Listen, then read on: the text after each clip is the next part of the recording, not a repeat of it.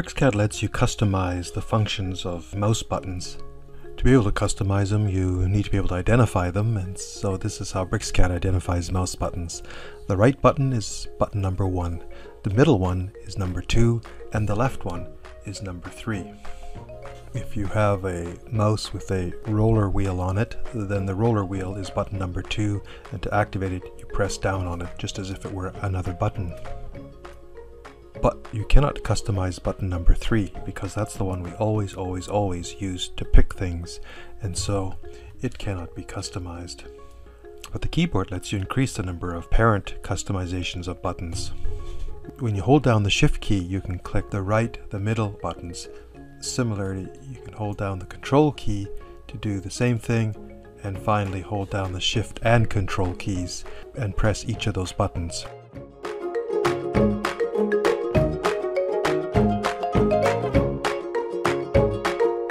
To access the customization of mouse buttons, right-click any user interface element, such as the ribbon here.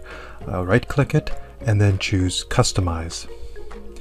Here's the Customize dialog box. Now look across these tabs here and eventually you find Mouse. Click Mouse and here's the buttons that you can customize, sorted by whether it's a single click or holding down a keyboard button with one of the clicks.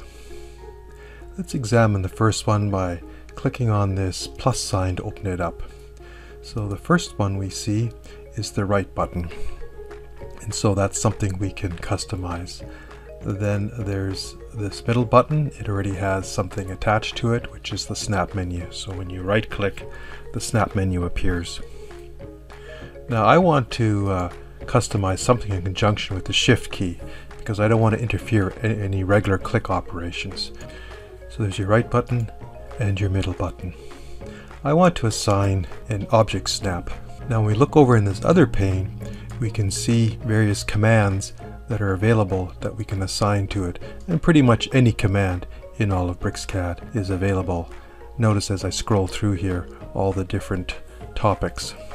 Now what I want to attach is an entity snap, and I want to, every time I hold down the Shift key and press the right button, I want snap to endpoint either be turned on or turned off. So I'm simply going to drag it over into the right button. And you can see right button, snap to endpoint. Let's try it out. Click OK to close the Customize dialog box. Use the line command to draw a line. And now when we look up here in Entity Snaps, they're all turned off. Hold down the Shift key, press the right mouse button, notice that's turned on. And now I can draw and it'll snap to the endpoint.